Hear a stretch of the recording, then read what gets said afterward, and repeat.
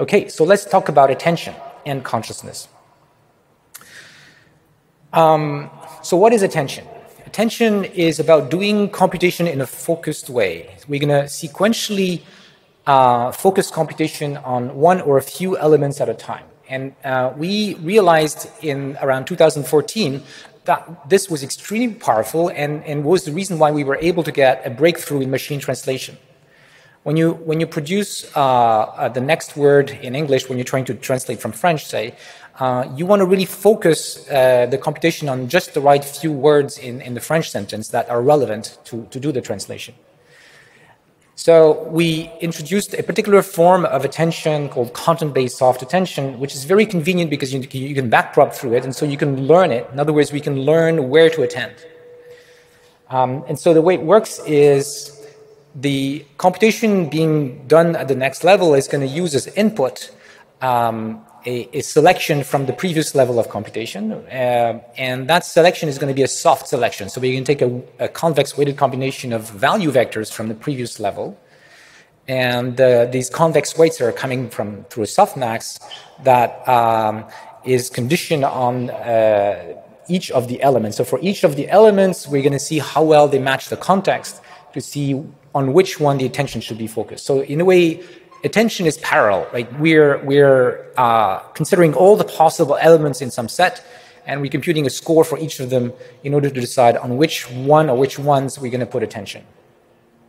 And there's been recent work in cognitive neuroscience showing that attention should be thought of as an internal action, right? So the way that your brain is attending is very similar to the way that your motor system is deciding to move your arm. And so we want to learn these attention policies. So attention has been very, very useful. I mentioned machine translation, but essentially today's NLP systems, state-of-the-art systems, all rely on attention. Look at all the work based on transformers and their variations. They're also at the heart of memory extended neural nets. We had a paper last year and more ongoing work on how attention connected to memory can also unlock the problem of vanishing gradients. And as I'll mention, attention also allows to change neural nets from machines that are processing vectors to machines that are processing sets, and in particular sets of key value pairs. Okay, so let's see this picture again. We can think of attention as creating a dynamic connection between two layers. Whereas in a traditional setting, the connections are fixed. Here, we kind of pick which of the inputs is going to be sent to the whatever module we're considering that uses an attention mechanism. Now, this is great.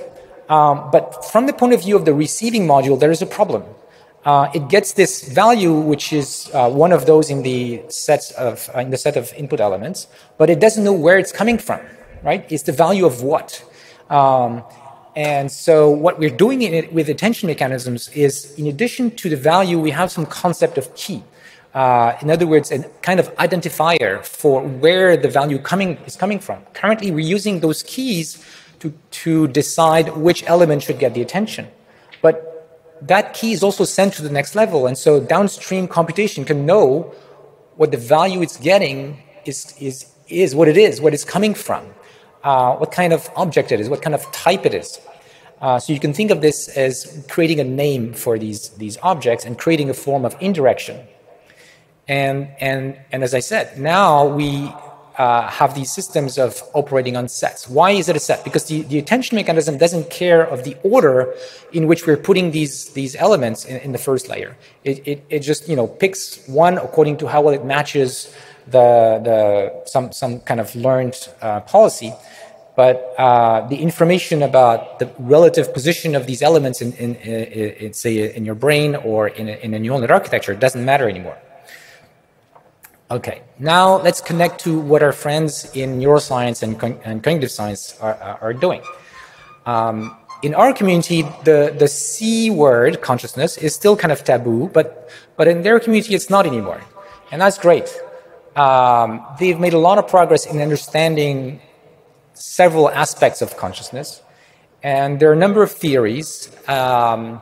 but many of them are related to what's called the global workspace theory, which originated from bars, and there's a lot of very good, important improvements to it from Stan Dehan and collaborators. And what this theory says is that what's going on with consciousness is there's a bottleneck of information. Some elements of what is computed in your brain gets selected and then broadcast to the rest of the brain and influencing the rest of the brain. So this is related to short-term memory, where the things that have been selected are available, and conditions heavily perception and action. So it also gives rise naturally to the kind of system 2 abilities that I've been talking about. All right, so how is machine learning going to do something? I mean, what's the connection with machine learning? Machine learning could be used to help brain scientists better understand consciousness, but what we are understanding of consciousness could also help machine learning develop better abilities. So first of all, the work that's been done in neuroscience in general is based on fairly qualitative descriptions of these functionalities that we think are associated with consciousness. And what machine learning can do is help us formalize in a way that's, more mechanistic what these exactly means. And then that could feed back the research in neuroscience in order to provide more specific tests that could be done of these theories. Of course, for me at least, one of the motivations is also to get rid of the sort of fuzziness and magic that surrounds the word consciousness. And I think machine learning is in a good position to provide a justification for these particular forms of computations, in the sense of why have they evolved? What kind of computational and statistical advantage are coming with these particular forms of computations? And of course, once we understand these things, we also want them in our learning agents. So consciousness is closely related to language, because the way that we know that somebody is conscious is by asking them to report what they're thinking about. So this is the direct way that we know about consciousness, and that means that there's a very strong link between your thoughts, things that you're conscious of, and language, that one can be translated to the other fairly easily, although there's a loss of information when you go from your thoughts to language.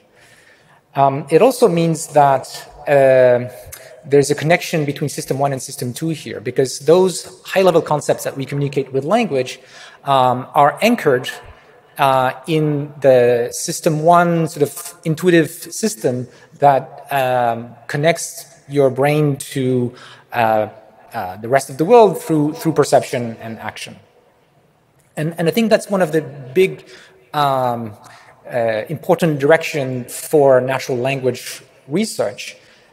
We really want to explore things like grounded language learning, where we don't just learn from texts, we learn from environments which involve perception, action, the perception action loop through the environment, and allow a learner not just to get sort of patterns of sequences of words, but also what they refer to is as its understanding, potentially implicit, of how the world works.